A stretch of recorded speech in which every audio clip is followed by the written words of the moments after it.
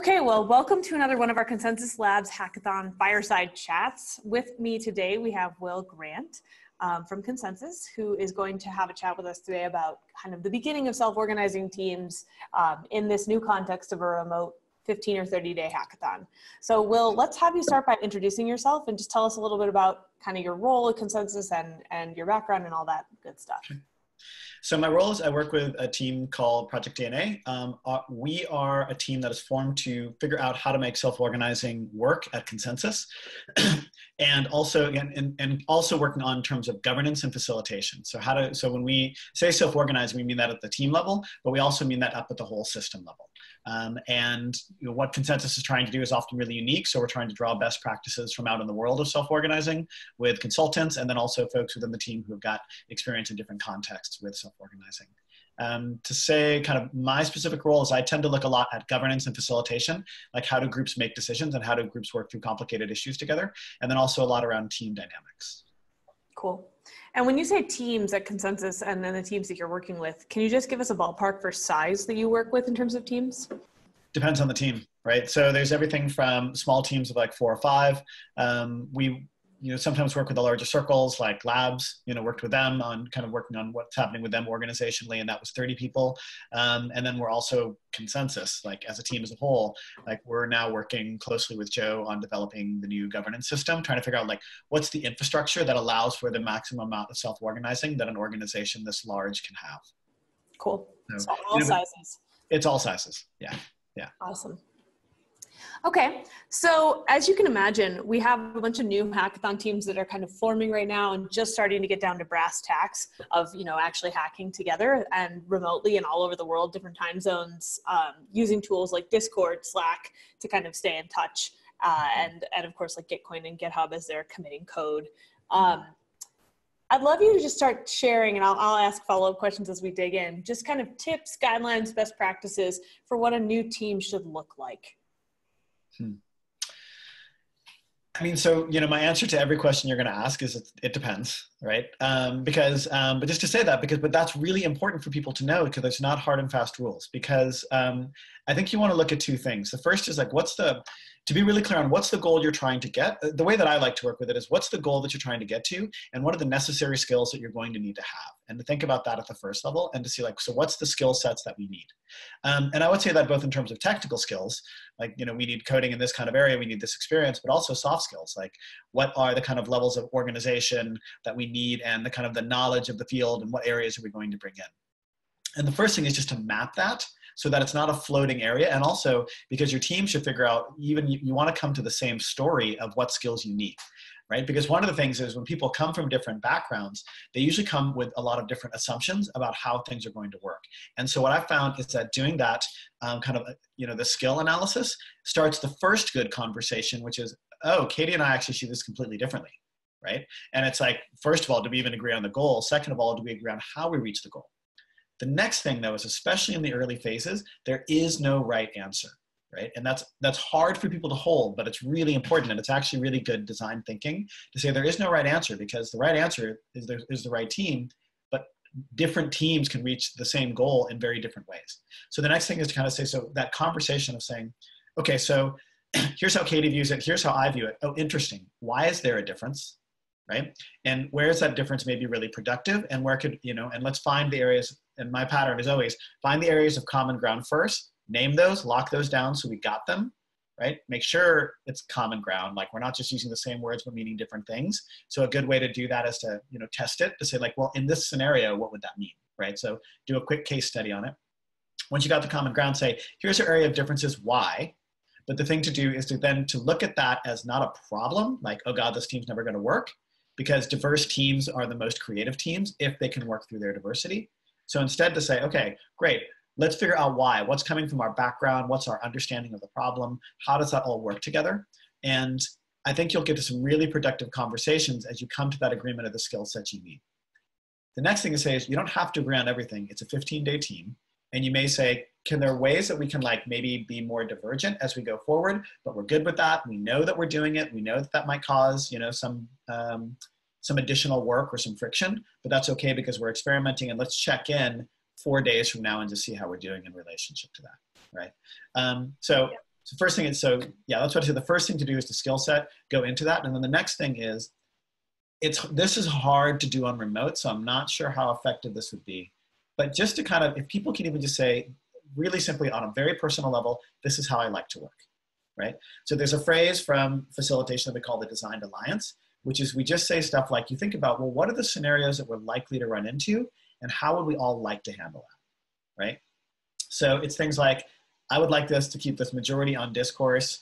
I really hate email. Like, I actually am a person who needs to do like FaceTime with people, like, and I'm willing to stay up late in order to do that. Some people will be like, do not contact me after 6 p.m. my local zone, right? Other people will be like, I'm a night owl, contact me whenever you want to. But just naming those things will, and if people get clear on that, and it is kind of nice to have that written because you don't remember everything, but it just lets people say those things and you realize, okay, this is how our team is going to work together, right? So that would be the initial stage that I would say in doing that. And I think, and then start to see how do you organize yourself based on those things. Yeah, I mean, you just gave us a ton of rich information, so I want to kind of dig into a couple pieces. So first of all, it sounds like, I love that you say there's no right answer, and that, you know, of course, with 15 days, things can change, and they can even change in the span of 15 days. But what I did hear from you is it sounds like that there's some level of right amount of alignment inside the team about the things that are going on. Does that sound like a good, like an accurate feedback to you? Yeah. I mean, you definitely want to, in some level, it's a gut check. Like, if there's just so much misalignment in terms of what you think the goals are, how you're going to get there, and how you like to work, like, there may be a point where you're like, okay, this team isn't going to work unless we organize. Or, you know, you might have a team that goes like, we've got a broad tolerance for diversity and let's try it. But even just kind of naming that. And that's a tricky moment. It can feel a little vulnerable, but for people to feel like, notice people just get real around how they work effectively. And so the ability to say like, yeah, this is within my tolerance of alignment versus misalignment. But this will sound weird, but even if it's okay to be misaligned as long as you're aligned on the fact that you're going to be misaligned.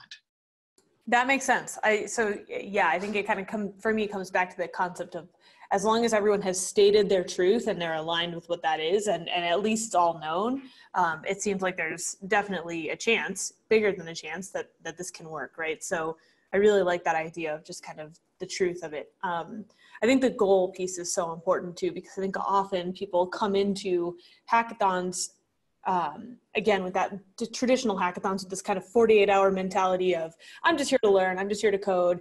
This 15 to 30-day time period is a little bit different because it's almost like the beginning of a company, not like the beginning of just kind of, let's practice our, Solidity skills over the weekend, right? And try something new. So yeah, I mean, can you comment a little bit on the difference between like, oh, this is just a team that needs to form for 2 days or 3 days versus this could be the beginning of a company that we're exploring together? Yeah. I mean, the first thing that comes up is like when I'm working with I do a lot of weekend, retreats and facilitation and stuff like that. And my ability to put up with people for 2 days is really high. Like, I can put up with just about anything for 2 days. And if I'm going to reach to the goal, I can get there. 15 days? That's a little harder, And so it's like, it is a thing of like knowing that it's going to be harder and that you're going to be moving so fast paced, there's going to be rubs, and so to name another thing that should get in there is try to get some initial agreements on what do we do when we disagree with each other? How do we want to give feedback, right? How should I give feedback? How should we receive feedback? And creating even within 15 days, you can get pretty clear pretty quickly on what's a good culture for that. Because the thing about a company and the thing about forming a team is that most of it comes down to feedback, because that's where the learning comes from and the ability for people to be real. And again, some people would be like, look, if you're really going to give me hard feedback, I'd really appreciate it if you hit me up, we do it on the Zoom and we do it in person. And I also know that among a lot of engineers, their attitude is just kind of like, just give it to me straight and tell them what it is and I'll deal with it. Like, no sugarcoating, please, But the problem is when people don't either say what that is or they don't really tell the truth because they think like, well, I ought to be tough enough to do it, or I ought to be super nice. It's kind of like, no, really, how do I like to give it and receive it? And that will help you get through the 15 days, right, of checking stuff out. So the next thing that I'd say is that in any 15-day arc, in any group arc, there's a really basic formula that says that teams form, meaning that they organize initially. Okay, this is what we're here and this is what we're going to do. Then they norm, meaning they do this work of like, oh, this is how I'm going to, these are our norms. This is how we'll do feedback. This is how we're going to communicate. This is, our expectations around what we're doing in terms of repos, whatever's happening, like, right? And then they're going to storm. And this is a key piece that people miss. It's like, and the storm means that they're going to break apart and things are not going to work. And then they reform, right? And the reason that's important is your team is not failing if they storm, right? In fact, the sooner you storm, probably the better off you are. If you've formed, if you've normed, if you've actually got to be like, okay, we're working on this, right? But then there's some storms, you're going to storm, because what that is that your initial ideas of what you're going to be are all your ideas. It's like you have to rub up against each other and have some friction. And then it's how well you work on that storm that determines the capability of your team. So if you just know and that will happen over 15 days. Over 2 days, maybe, maybe not. People can kind of let things glide. They can let things go. 15 days, you will storm. There's no question. The point is then how do you reform after that? Okay. Yeah. And so a good question here would be, can you talk about, you said this happens in any kind of arc, which I think I completely agree. And the experience I've had with teams that I've been on, teams that I've watched, completely have seen those 4 stages. Although I always heard the last one called perform instead of reform, but maybe that's too optimistic. That's pretty optimistic. Yeah. As soon as you're done storming, then you're performing, which is great. Can you give us a little bit of insight as to, one kind of a 2-part question here. Are there breadths between these phases where you might be just chugging along? And then what % of kind of the arc would you say is spent in each phase? Like if you're still forming on day 8, is that bad? Or does it really not matter? No, I think it matters. I think forming should be the other thing, by the way, is that you might do one arc where you might cycle through, right? You can actually, because, that's why it's reform. Because by the way, once you reform, you inevitably, and then you'll create new norms around the new form, and then you will restorm. Like that's how teams work. So you never get out of the storms forever. You never get out of storms. But what you do get, and this is really important, you get better and better at the storms. Like the teams that perform is like the storm gets like, I've been in places where like, storm sounds awful and you're blowing up. But, with a team that's really, either really has developed trust over each other, maybe we've been into some really serious arguments, but we got through it. What I'll notice every time is that then when it happens, people are like, oh, we've got the confidence that we did that pretty well last time. So then the level at which it's kind of that it feels hot or uncomfortable just drops and drops and drops. So storm, not within 15 days, unless you've got a team that has a lot of kind of just natural alignment. But storm can get to the point where it's kind of like, Katie, I really disagreed with this direction. And you're like, oh, really? Tell me why. And we go, blah, blah, blah, blah, blah, blah. Okay, great. Like that, a storm can look like that if we're good at really listening to each other, being honest, being willing to change our minds and stick to our guns and figure something out, right? Right. It seems like if you get in the habit of not having to win them all, you can get through storms much more efficiently. Yeah. A friend who teaches coders who started one of the first boot camps, so that his definition of the coders that he likes to work with is that they know how to lose an argument. He's like, he considered it one of the primary things that a coder needs to do is to know how to lose an argument well. So anyway, to go back onto it, you should be forming fairly quickly, and then the norming can chug along and go for a while. And it's the storm. It's hard to say. But if you're spending days and days on a storm, especially on a 15-day, and you're not reaching alignment, that's a really good moment to step all the way back and say, are we trying to pound through something and drive through something that isn't ready to be resolved? If that keeps happening, you've missed something. Right? There's something that's not being named and worked on, right? Whether it's an assumption about your goals, an assumption of your work process, an assumption about, the best way to work as a team, like something's being missed. If you spent more than and it's hard, the thing is that, this kind of remote based, nobody's in the same room, it's really hard to give time to this because it's also like how much time do people get to spend? And also the other thing that I'll say is remote is tricky because tone is difficult over text. So totally. If you can't get folks talking to each other, and then even if you do Zoom, people don't have the same kind of just person-to-person emotional connection of knowing like, oh, I was really listened to. I can calm down, That's hard. So it's hard to say in this, but it's like if you're spending more than a couple of days storming on something and it doesn't feel like fun, by the way, storms can be fun. And you can check in and be like, I'm actually really enjoying this disagreement. Like, where's everybody else? And if people are like, I am not, okay, that's a problem. But if people are like, yeah, this is great, cool, then your team style is storming, which can be a team style, right? Yeah. But yeah, so to answer your question, a couple of days on each, and then you should be back in, like a couple of days would be long if you're not able to resolve stuff. And then if that, check in, slow down, see what you're missing, figure out why it's happening, try to resolve the root issue so that you can get back into work. Okay, cool. So you mentioned this a little bit, and I think it's a very curious thing, this idea of remote teams. And it's hard. I mean, I work remote, you work remote, obviously we live that life. There's things that I feel like have made it better. Like when I am having a fight with someone, I actually sit further back from the computer. So there's more body language to play with. It actually makes a huge difference. That's a huge difference. I hadn't thought of it, and I totally get it. I think it freaks people out in the beginning because they're like, why are you sitting so far away from your computer? But there's something about like sitting really close to someone that's really weird digitally, and it's just, you would never do that. So the more that I can make it feel like we're actually physically together, the better off I do. But the remote thing is hard. And so the other thing that's been on my mind is that a lot of times with these, having a bunch of different channels like email or Discord or Slack or like these different places, you wind up with a lot of radio silence. And I think that is almost worse than, or certainly for me is worse than storming, right? Because then I'm wondering, what are people doing? Are they working? Are they leaving our team for another team? Are they doing something else? Is there a way to kind of solve for that? Because I think the other thing here is that part of the reason we're doing this way, this remote first, is to be inclusive, right? Like you might have kids and you might have just celebrated the holiday weekend and been with family and not been online for 2 straight days. And that's totally okay. That's what we're trying to get to here, is people that can't necessarily go to a 48-hour weekend hackathon for whatever reason, right? But at the same time, I think kind of the ambiguity of silence, especially digital silence, is very scary for teams. So can you speak to that a little bit, or any best practices you've seen work?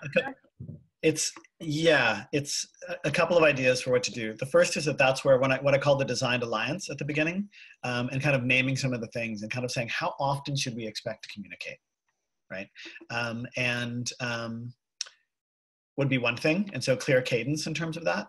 The next thing is if there is radio, and I think that I would say you want to check in, you want to focus on the coding, but like set aside time for just checking team process. And what you can do is take your designed alliance, which is your agreements of how you're going to work together.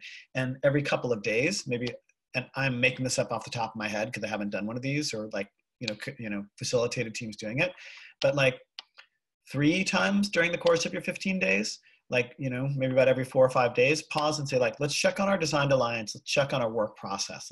We've been talking about the work we've been doing. That's the what. Let's talk about the how, right? And how's this going for folks? Right amount of communication. Do you need more? Do you need less? Like, are we using the right channels? Like, is discourse actually working for you folks? How are our meetings if we're meeting on Zoom? Like good, bad, like you spend a little bit of time checking like a retro. on a regular basis. Yeah, it's basically you're doing little internal retros as you go forward. Yeah, so I would do that. And with and the focus is, we're trying to figure out how to work together over 15 days. We're not trying to form a company, right? We're just trying to get through I would say like, that's the beauty of it. It's only 15 days, right? So we don't need to go super deep on things, right? If it's not really blocking us, then you can just ask the question, is this big enough to block our work, or is it something that we can live with, right? And then, and I'll say like, yeah, like we're not getting married. We're working together for 15 days. So like, what can we let go? And what do we need to genuinely, what's the blocker? So I think the other thing is, the trap is that teams, so many teams, like 95% of the teams that I work with, feel that if they need to talk about their process, then something is broken.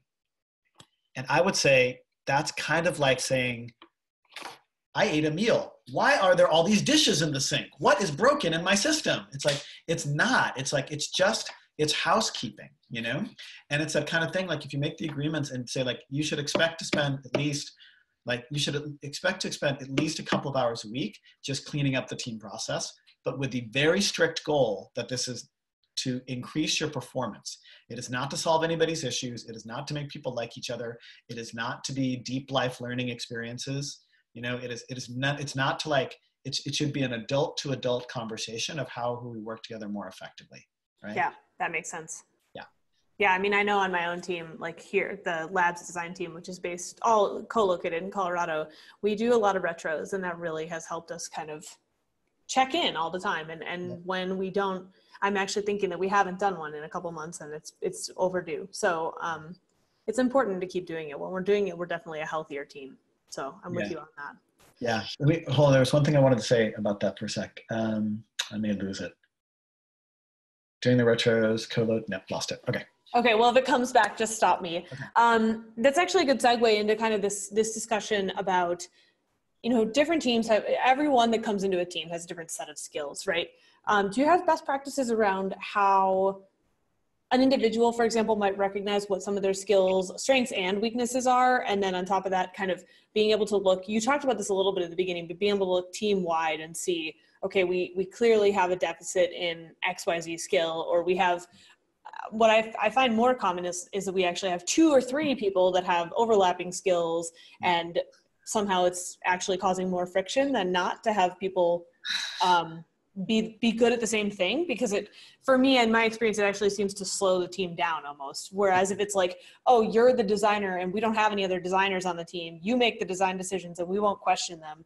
That actually is like very carte blanche compared to there's 4 designers on the team of 10 and all of a sudden all of us have to be involved in every decision. So how do you kind of articulate individual skills and then kind of the mesh of a team, kind of negotiating who gets to make decisions on those kinds of things?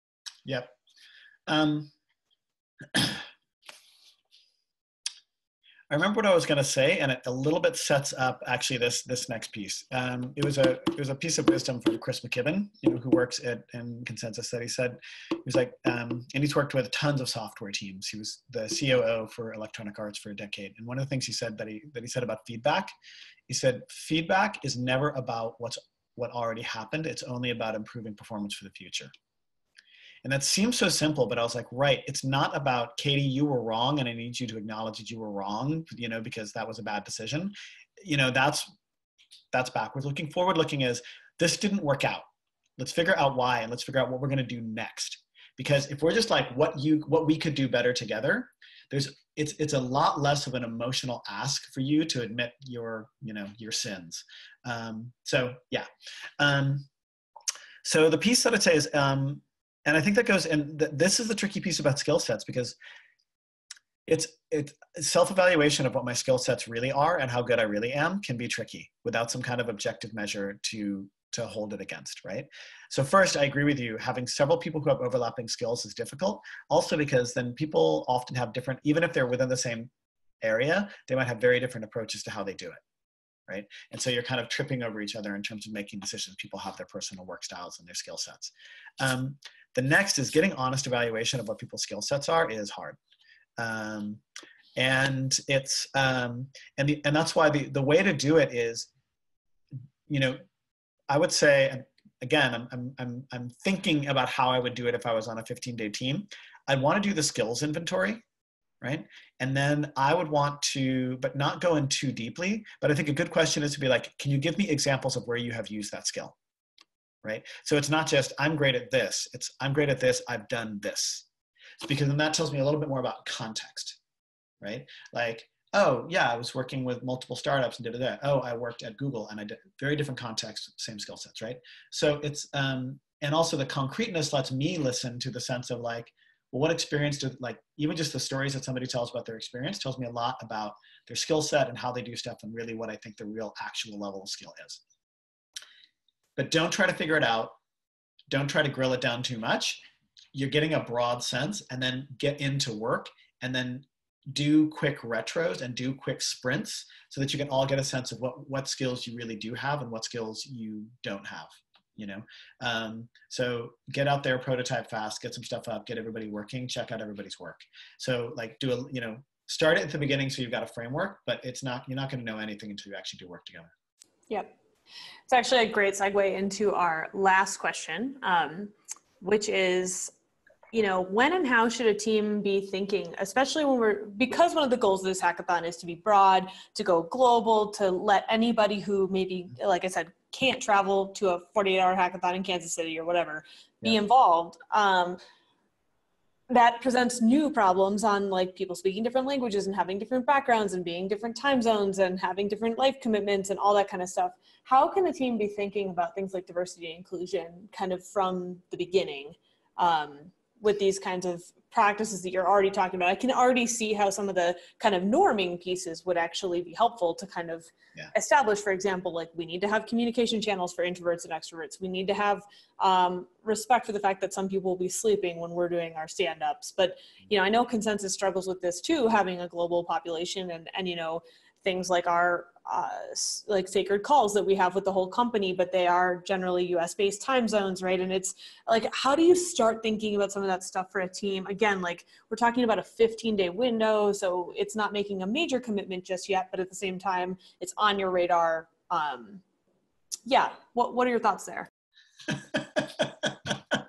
So what you're saying is take all the problems of running an entire company, but the company only lasts for 15 days. I thought I was giving you an out, but you know, you could also do it for forever too. That's fine. Yeah, it's tough. And, you know, light touch and being willing to kind of flex is going to be, the first thing is just going to be mindset for me. It's like light touch, willing to flex. It's a sprint. Things are we're going to screw up a lot, right? It's like, you know, it's like anything, you're getting together and trying it for the first time. There's going to be a ton of mistakes, and it is still a learning process, right? So the first thing is that mindset. The second thing is that the mindset that I would encourage folks to have is, I'm actually interested in working with people who are really different than me, because I want to figure out how they work and what I learned from working with them. So each person individually tracking their own process of, great, this is how I do my work. I'm super curious about how other people do their work, because the best kind of coder is the coder who can work with a lot of other people, right? And so that, and designer and everything else, not just coder, but everybody.